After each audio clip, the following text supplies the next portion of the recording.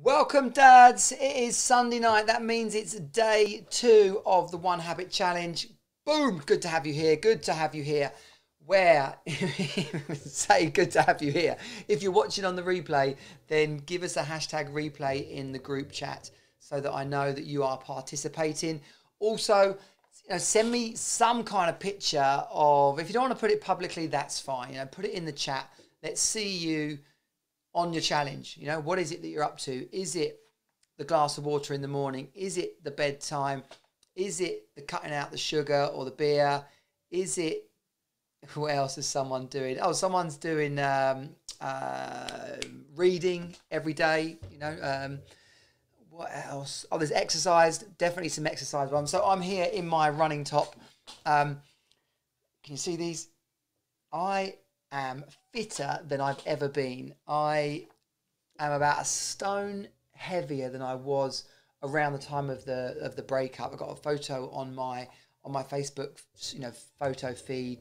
If you go back to it's comparing, I think it's comparing 2013 with 2020 basically, and there was nothing of me. It was like stress and drama, and just by creating this fitness habit, this health habit, I have basically, well, of course I put on muscle, I put on weight, but the more importantly, Sorry, could you say that again? No, I can't, Siri. When I stand, like my presence, my shoulders, just my physical presence is completely transformed. And that is part of the power of habits, is that you are going to be able, when you master your habits, to transform your physical presence, to transform your emotional presence, to transform your bank balance, to transform your relationships. Like, this amount of control, I don't want to over egg it, but the comparison is when you don't have any control over your habits, right? And you're creating chaos. We spoke about this last night, right? Notice no routine is a routine. No good habits is probably a bunch of bad habits. Okay? So at the risk of going over the same old stuff, tonight you might have seen the little 60-second I put in the chat today about willpower. Okay? Willpower. You've got to have enough willpower to push through, to take on a habit. I can assure you that it's very rare that I work out and am excited about doing it, right? Again, just to put some context around my working out, I don't do an hour a day, but I do something every day. And when I got this shoulder injury this year, I realized I wasn't giving myself any rest days. I started doing some yoga. The yoga not only helped the shoulder, but it's helped my back. It's helped all sorts of things. So by being on the journey, you learn more stuff, you evolve. And willpower, it's really easy to say, oh, I just haven't got the willpower, right? That's fucking bollocks, okay? Willpower is as simple as opening or closing a door. Do I want the door open? Do I want the door closed? It could be that black and white for you. It's just that we don't have it be that black and white. Mel Robbins got a great book. I listen to a lot of books, right? I listen to a lot of books, actually. I've had an Audible membership, subscription, whatever, since 2009. So I've got over 150 books in my Audible account. I absolutely devour them. How is your self-learning, your self-improvement? But Mel Robbins, what's her book called? Well, her message is this 5, 4, 3, 2, 1. It's like a just do it. And this is why I said just do it in the message today. So she's talking about willpower. And she devised this thing almost accidentally by counting down from 5, realizing that she just had to do it. There was no way of avoiding these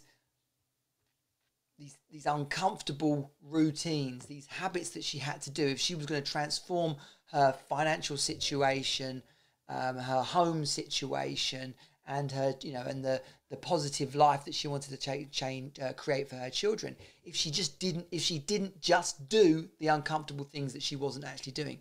So she realized that this 5, 4, 3, 2, 1, just do it, right? And like, we're in a little chat together, it could be 5, 4, 3, 2, 1, fuck it, just do it, right? Just fuck it, do it.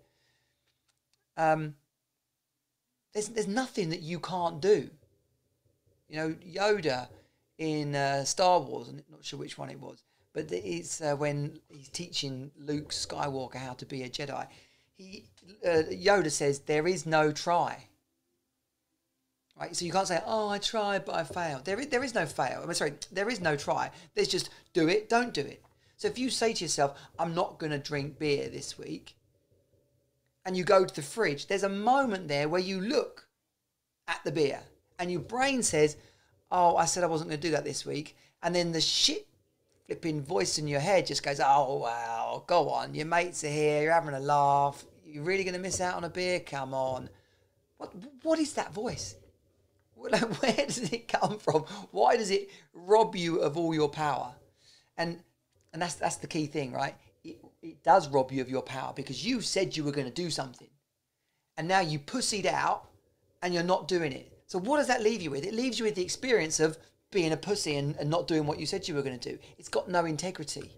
Integrity is doing what you said you were going to do when you said you were going to do it, or doing what other people expect of you. So if you're talking about being a good dad, right? There isn't really a book about being a good dad, but if you put a bunch of people in a room together and said, "Well, what's the measure of being a good dad?" It's just simply like taking care of your kids, being available, doing the work, making some money, providing, loving them. Like we could go on, okay? But if you were going to do something that was counter to that, you don't need to be told that, you just know it. So integrity is doing what you know other people are expecting of you in that situation. You're a good dad, you're going to do good dad things, okay? So you know in yourself, when you open the fridge and you said, "I wasn't going to drink beer this week," and the beer is there, or harder still, when you're in the bar watching the football and someone says, "I'm getting the beers in," and you say, "Actually, I'm going to have a lime and soda tonight." No, it's all right. I said I wasn't going to do it this week. Boom. You got power in that moment, okay? So it's not really willpower. Willpower sounds nice, but what if you haven't got it? "Oh, I got it, I haven't got it. I got it, I haven't got it." It's bollocks, right? It's just having the conviction, having your voice be louder than that shit voice in your head, because that's what will have you push through. Okay, the 5, 4, 3, 2, 1. No, I'm not having a cigarette. In fact, no, I'm not going to be around those people. Or for me, what am I doing this week? I'm going to bed at 10:30, and I'm doing my journal. Like, what's in it for me? I don't even know. When I gave up bread in March, I don't know what's going to come of it. It's only really when you got to 30 days and I went back and ate some bread and had flipping horrific constipation for a day, you're like, "Oh my gosh, wow. I didn't know what the benefit was, but now I've gone back and tried it, I can see." And so it's a surprise quite often. You don't notice it in day one or in moment one. I dare say giving up cigarettes, you don't know instantly what it's like because you feel so crap. But you've got to believe that somewhere down the line you're going to feel a lot healthier, and that's going to be good. And when I was having a conversation this morning about what habits have I given up this week, I was like, "Oh, well, I've kind of struggled," and I have struggled because most of what I deem as possibly bad habits, I have sort of kicked into touch. And I don't mean that as a goody two shoes, but whether it's porn, whether it's alcohol, whether it's white bread pasta, whether it's sugar, whether it's dairy, like my version of what is a good habit and what is a bad habit is my version. It's actually up to you what is a bad habit. If being a smackhead is okay for you and you've got no one that you're responsible for, and fuck it, it doesn't matter, is that a bad habit? You might kill yourself. But if there's no one to upset or no one cares, and you're okay with it, is it a bad habit? That's the point. So, that's just made me think about legacy. That has just made me think about legacy and role modeling, okay? We'll talk a bit about that tomorrow. But I will leave you with that, okay? The willpower that you can show, the conviction to do something that you said you were going to do, the evolution where people are going, "Whoa, what are you up to? What's that about? That's interesting." That is the willpower to be the best version of you, to better yourself. Okay? And role modeling, blimey, when you're talking about being a dad, when you're talking about your children, when you're talking about legacy, what kind of role model are you being? And I don't mean like a footballer, Wayne Rooney, naughty boy type role model. I'm talking about the example you're setting to the people that matter most to you. And for most dads, that's your kids. So, where are you? First of all, there's 21 dads, 21 men on this One Habit Challenge. You're all in the messenger chat. Some of you are messaging. I want to know how it's going. I want to see a picture of you on your One Habit Challenge, and share what's good, what's easy, what's the growth, and then what's hard, what's the challenge, where have you stumbled. 7 days is really a piece of piss, okay? Even the hardest addictions, can you go a couple of days? What's that going to be like? Willpower, I'd love to know your thoughts on willpower. Try out the 5, 4, 3, 2, 1. Just do it. Literally, you don't want to get up. You don't want to get out of bed. Throw back the cover. Put your feet on the floor. 5, 4, 3, 2, 1. Just do it. And role modeling. We shall talk more about that. Think about it over the next 24 hours. Be ready, prepared to bring your thoughts and experiences on role modeling, on being a good example to yourself and to those around you. It's brilliant to have you on the One Habit Challenge. I will see you tomorrow. Share your questions, ask me anything, and the personal calls. I'm bringing this up for the first time actually.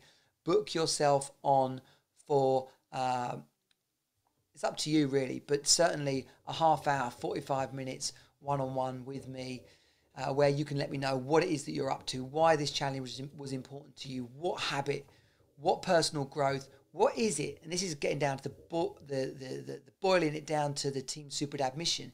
It's men having a clear vision of the life they want to create and having the clarity and confidence to go out there and bloody do it. Not living a life that we feel stuck in, but living the life that we know that we deserve. And that's what it's all about. I'll see you tomorrow. Message, replay in the chat when you've watched this.